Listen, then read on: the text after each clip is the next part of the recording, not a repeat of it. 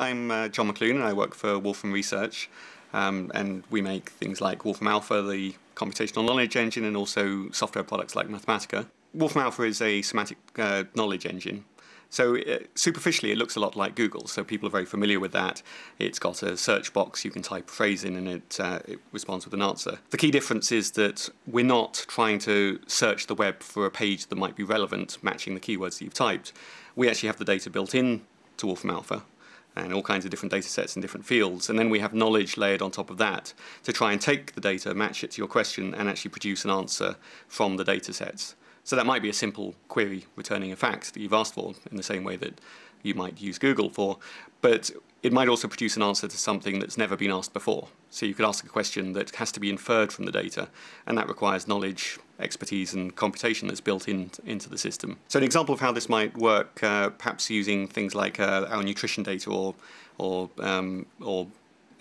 exercise data, is that the question you might have might be very precise. It might be that I've done 70 minutes of fast walking and I've eaten 3 jam donuts and a boiled egg.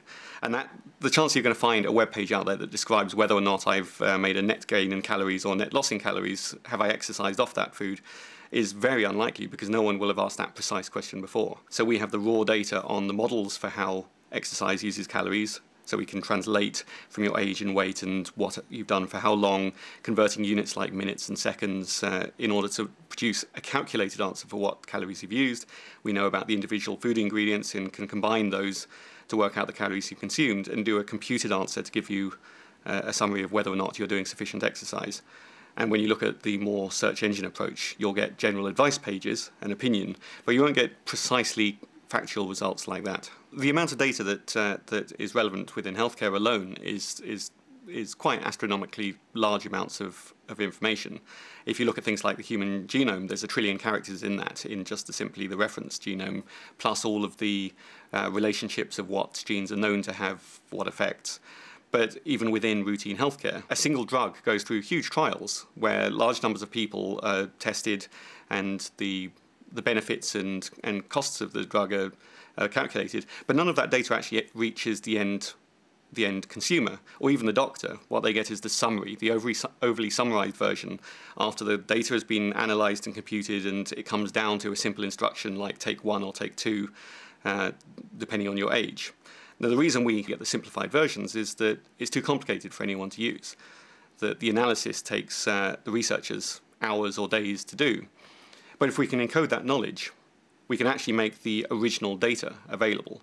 So rather than having to take the summary version of, we're going to give you so many milligrams of this drug, we could work out that if you're a larger person or an older person, what a more appropriate dose is, so that we don't have to be overly cautious, or we could weigh up the benefits against the risks in a more precise way given the age of the person, or the cost-benefit analysis could be worked out more precisely.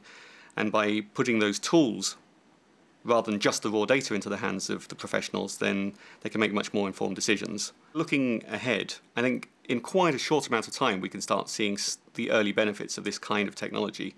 We can pick off the low-hanging fruit, the easy targets where there's clearly understood models or very well-organized data, and start making more accurate, more useful information available. Of course, this is a never-ending task, and perhaps over a longer period of time, maybe looking more than 5 years into sort of 10 years ahead, then the real benefits are much, much greater, because the day-to-day act of healthcare is generating day-to-day data.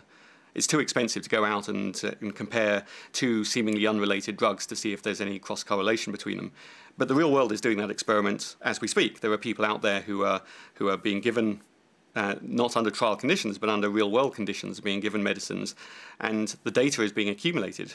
So if we could tie up the whole data infrastructure of the health system into the ability to interrogate, analyze, and query it, then as a doctor you could take the most obscure questions and do real-time analysis. If a patient's taking drug A and B and complains of some new symptom, you could actually look through the data itself and see if that's an unobserved, unnoticed symptom of the combination of those drugs. And so these kinds of open questions, we're a way off because there's a lot of infrastructure to be built. But the more you give people the ability to ask questions, the more they'll ask them and the more they'll get the benefit from asking the questions. But right now we don't bother asking because we know it's beyond our reach to get the answer. So the effect on the relationship between the different players within healthcare is going to be quite subtly at first, but quite fundamentally in the long run changed by improved access to information. That those things that are considered quite often secret will actually become an asset of the companies. The drug companies will want to provide more data because if their products are better understood and can be used in a more focused way, they'll be more beneficial, be used in a greater way. If the doctors can feed the information back into the system so that they as doctors can get useful information out, then they'll become part of that analysis rather than simply consumers of it. And the end patient wants to be able to ask questions as well. They'll sometimes get it wrong, they'll take the wrong interpretation, but the more that they can get involved in their own health, the more that they can have a proper dialogue with the doctor, that they can look for themselves whether or not they think the decisions are correct. And that's a healthy thing because it allows the concerns of the patient to come out and to be discussed and to be informed by the expertise of the doctor, rather than at the moment they go away and they grumble and complain and they think something's wrong and no one understands them. But there's no mechanism for them to engage because they're excluded without the knowledge.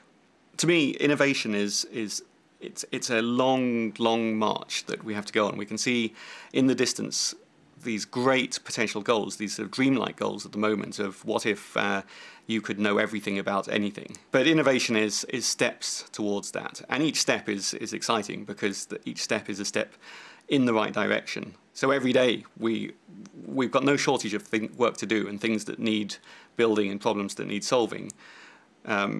The excitement is each time we achieve one of those, we take that step closer to this sort of visionary goal. The process of setting out on this sort of march towards the goal isn't always the route that you anticipate. And one of the exciting things is the discoveries of alternative routes very often, that sometimes this comes out of our own work, that we set out to build a technology and it's only through the act of building it that you come to understand what you're really trying to do, and suddenly clarity forms and you realize that the thing you were trying to achieve is only a part of a greater goal or fits with some other goal. And sometimes it can be exciting because it comes from other people, projects that we have that are on that sort of long-term back burner because we know how much work's required, suddenly become more feasible when a new piece of technology arrives that somebody else has sprung upon the world, and we all get excited and say, well, this suddenly cuts that task down from being a 5-year task to a 1-year task. We should take it on now. The world's ready for this.